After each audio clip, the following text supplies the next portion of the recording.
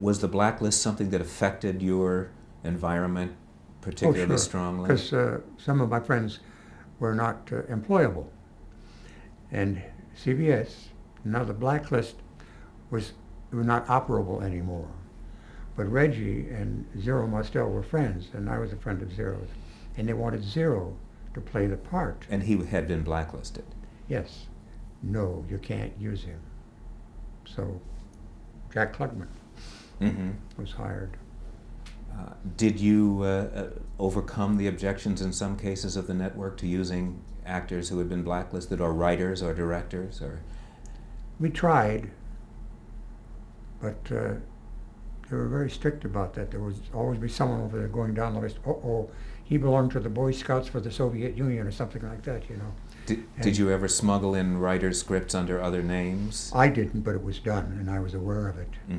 There was a show that was sponsored by Borden, that Good Milk Company, and I had been in The Crucible, Arthur Miller, suspect writer there, and the people at the network, wherever it was, you know, the casting people, who were friends of mine, they submitted my name, and they knew that Mr. Borden was very special, concerned about getting people in who were a suspect. And so what the network did was they pulled the script. And they didn't submit it. They didn't do it. And then I went out to Ann Arbor, and I did the Crucible there for a week or so. And I came back, and then they submitted the script again.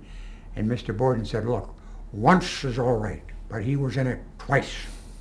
Don't hire him.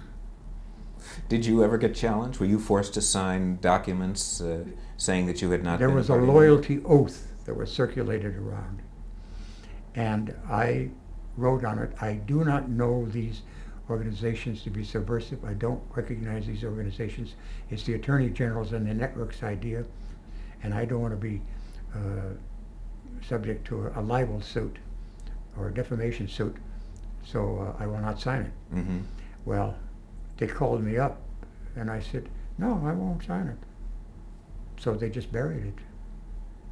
Did you consider, that had to be unusual for those times, for you to get away with? Well, they knew that I was pretty much a good American, but I thought this whole idea about the blacklisting, because some of them were friends of mine that I'd known before, good actors, and it was just stupid, and the networks are so cowardly that they gave in to them. And finally, well, here's a sad, sad story. Benton Hayworth, who was president of AFTRA, was a friend of mine, and I had worked with him.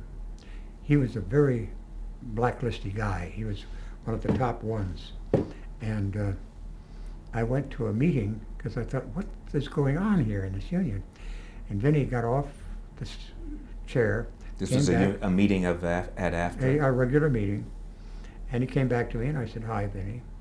And he went on, and I saw what was happening. I said, so I never went back. Years later, I saw Vinny Hayworth out in Los Angeles.